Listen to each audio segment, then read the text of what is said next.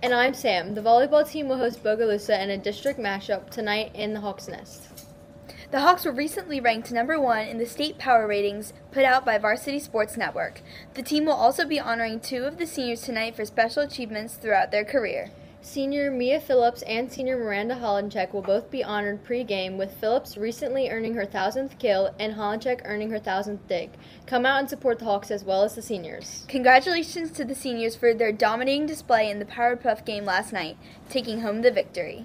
This week is homecoming week. Tomorrow is black and white. Come decked out in your best attire. Winter sports began their seasons yesterday with the first day of preseason practice. Good luck to the boys and girls basketball teams, boys and girls soccer teams, and the wrestling team as they prepare for successful seasons.